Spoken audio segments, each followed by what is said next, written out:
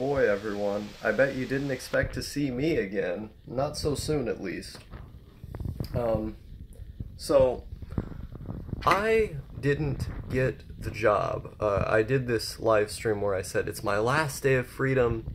I have the job now, or something like that. I didn't say I had the job, but I said I was going to get the job.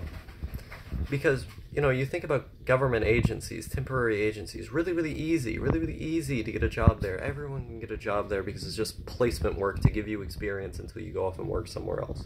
No, didn't happen. Had a conversation with my parents, and they both came to the conclusion that I'm somehow too mentally ill to work. Mental illness, too much, way too much of it. And so now I suppose all of a sudden I'm inside of some kind of perpetual neatdom. Obviously when I'm 18, no holds barred doesn't matter. It doesn't matter if I work or not because I'm no longer under their jurisdiction, and even then I've been kind of basically inquired, told, whatever you want to say, that my time here is going to be rather short anyway. So, doesn't really matter. You know, all I have to do is just work long enough to have good enough credit to get a loan to go to school anyway, so it doesn't really matter.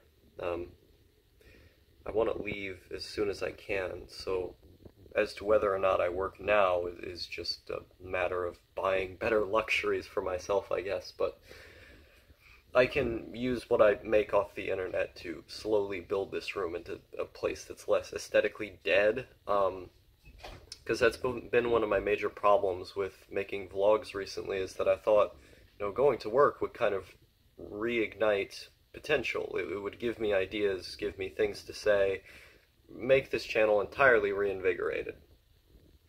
And I thought for the meantime, I could make vlogs about the workplace or just at the workplace showing you what I was doing. And then when I got the necessary materials to transform this room into a better set to record videos, because of course this is how I think about everything. I don't think coherently in terms of how much money can I make to get to these specific life goals. I think of how much money can I make to get to these specific YouTube goals. So, I mean, not that I don't think about those things, but mainly that's what I think about as to right now because I'm underage. And so I had this thought, like, well, with one paycheck, what could I do to rebuild this room, to make this room into a more interesting place for the videos?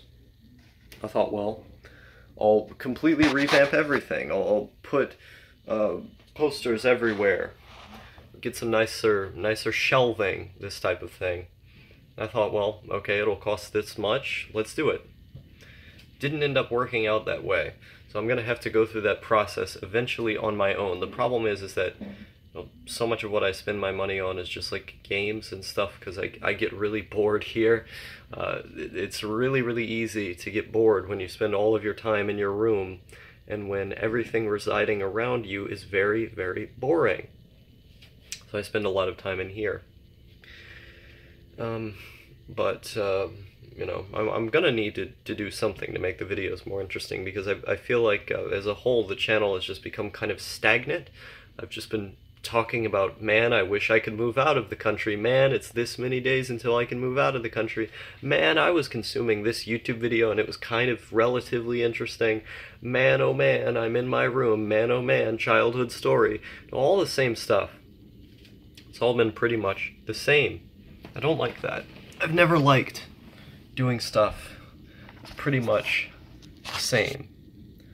So, I don't know what I'm gonna do about that. I have to do something. You know, entertainment has to keep being made or else you're not an entertainer, but I don't know what that thing that I'm gonna do is. Beyond just saving the necessary funds to make this place less aesthetically dead, to make this place more expressive, more interesting. I want the visual component of these videos to be interesting. Because for so long I feel like they've just been very minimal, or no visual component at all. Kind of want to change that. but only way I can do that is if I had money, you know? So I'm thinking, you know, what I should do is actually spend my money in less stupid ways. So I have bought stuff for videos, like I bought stuff for my computer. I've bought stuff, you know, just to make this content better, but my focus hasn't been on to do that enough, I don't think. So I've been focusing so much on like using my money to make myself more happy, just because I'm pretty depressed a lot of the time. But part of that, I think, should be to build this channel into something more interesting. One thing that I have been dabbling in with recently are these. I don't know if you can see the name on the logo. This is a nootropic lion's mane. Interesting stuff. I want to try other nootropics at some point. Those ones are specifically with the intention of making memory better, because I've been finding my memory get progressively worse and worse. And I don't want to get dementia, so I got those. I feel slightly different. It's supposed to help with depression and anxiety as well. The weird thing is that I don't know if I feel better. Well, I feel better, but it's not like in an extreme way. It's just in a very slight, sort of subtle way that I feel better. But I've noticed my mental concentration being a little bit better. I've noticed, you know, the general feelings of like overt sadness not really being there in the same way as I take those pills. Which I know they're not meant to be a substitute for like actual medication, but oh no, my monitor. But I think it's something to look into. It's surely can't hurt, you know. So far taking those has been helpful, at least on some level. Haven't really felt the memory effects to the degree that I would like, but I guess that's what you do when that happens, is you just take more nootropics. I guess that's how that works. I don't know. My memory has still been pretty bad. I don't think it's been getting worse, so that's good at least.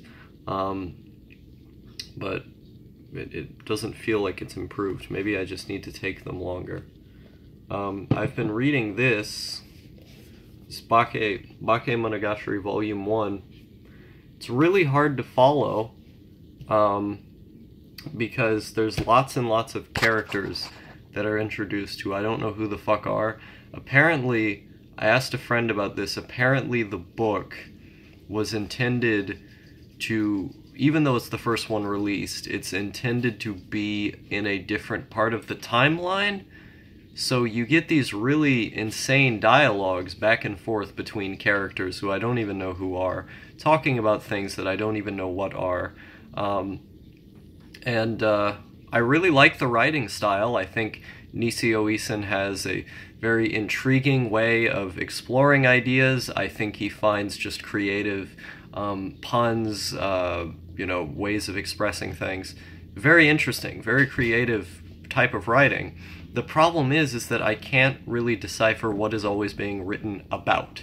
That's the difficult thing with reading Bake so far, is that I'll be reading these pages and pages of this book and I'll just be sitting back at it and I go, well, do I have to reread those lines? And then I'll do it and I'll still not understand what's going on. Maybe it's my own stupidity, mental retardation, dyslexia, I have no idea what it is.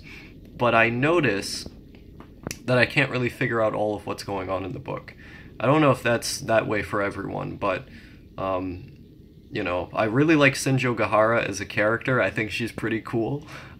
She has a very antsy way of going about things, let's just say that. I like Hanakawa. She's very principled and, you know, very much like an aesthetic type of character. I think all of these characters sort of have a... all of them have a visual feeling about them that's described, that's very, very distinct in what it expresses, you know. There's a lot of visual language in the book, despite the fact that so much of it is just dialogue. The visual language that's used never feels overbearing. Like in a lot of books, what you get is a case of them over-describing certain things. You know, the plainterly banner by which I walked was excessively luscious or something like that. You know, just really, really long diatribes describing things.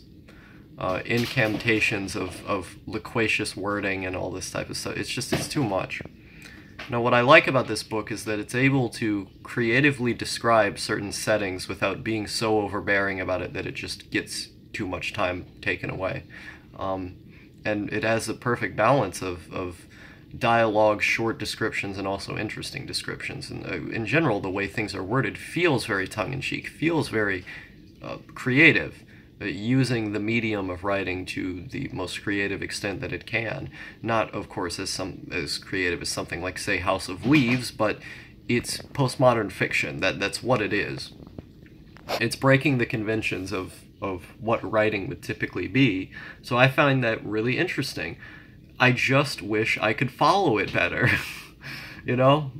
And that's most of what I've been up to. I've been mostly sitting here reading and watching videos because the PS4 that I paid for, you know, wonderfully with my own money, has been essentially confiscated from me. Not in my room anymore, so the time that I would normally spend playing that, you know, not really there at this point. It is what it is, but you know, I mean, what are you going to do about your machinery being commandeered? It's just commandeered at that point. So I may have to max revive the PS2 era of Infinite Star. We're going to become PS2 gamers now. Once again, infinite regression. That's what this channel is about. This channel isn't about growth. That was a lie. Whenever I said it was about growth, that was a lie. It's actually about infinite regression. That's what I've been up to. YouTube. It's a thing.